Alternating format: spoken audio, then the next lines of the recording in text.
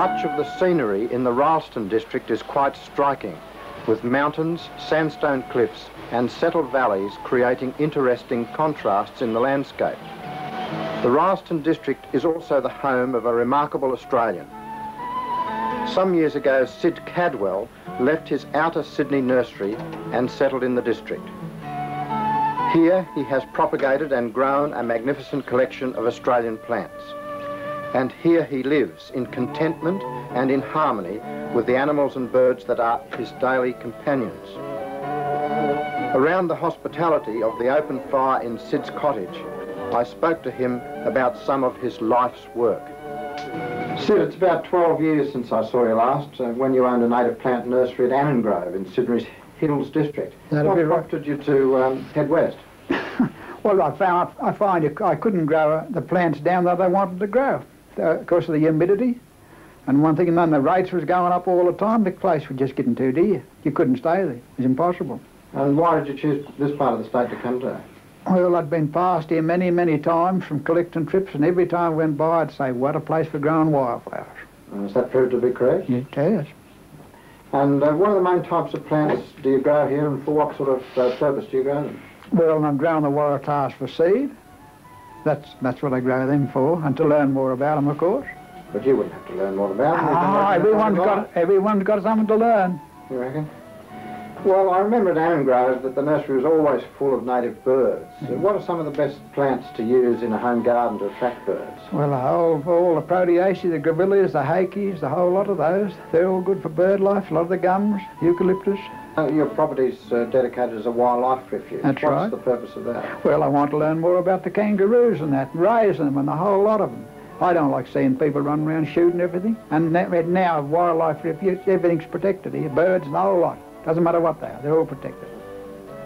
I accompanied Sid and one of his pet kangaroos, Kuma, on an inspection of his plant collection. The animals get a bit used to smell and voice, I think, don't you? Yes, there's no doubt about that. They get used to your voice, for sure and certain.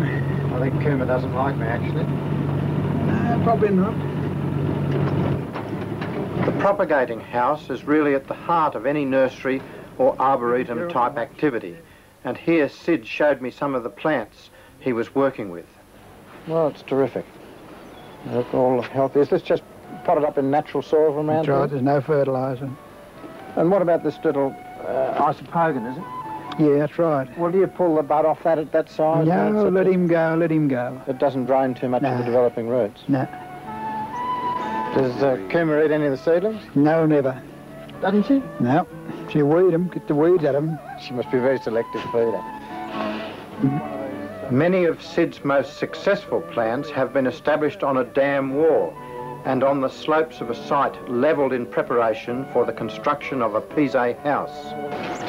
This looks an interesting bank here. What on earth have you got down here? Yeah, well, that's Perinda Royal Mantle. Perinda Royal Mantle. Is that, how many plants is on that bank? There's 1, 2, 3, perhaps 5, no more. Magnificent, isn't it? Yes. Could almost be used for sort of soil conservation. That's right. Of course it could.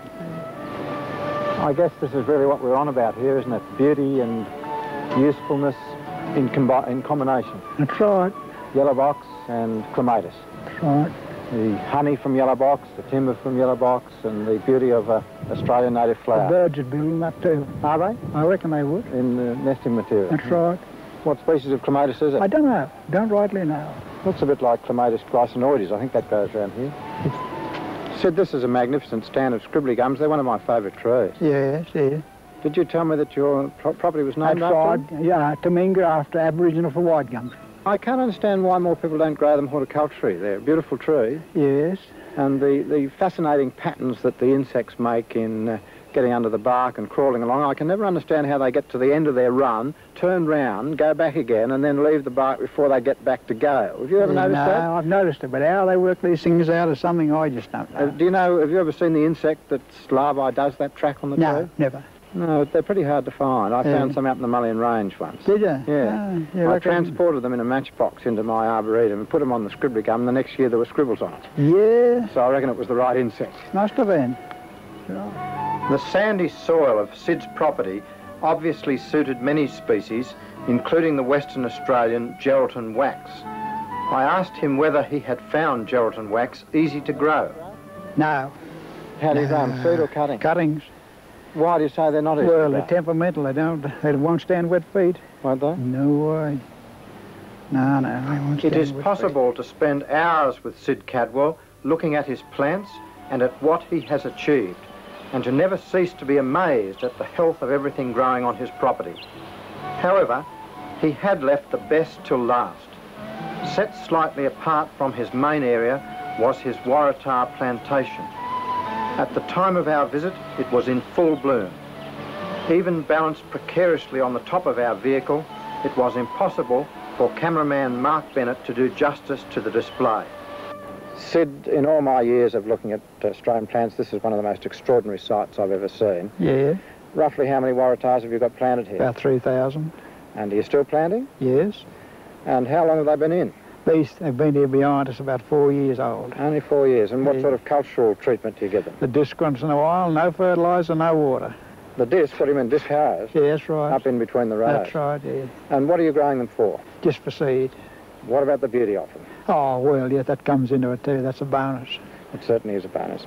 Sid, if it's not too rude, how old are you? But over 70, And how many years ahead of you have you another got? 30 at least. There is so much to see at Sid Cadwell's that I would like to take you back there again.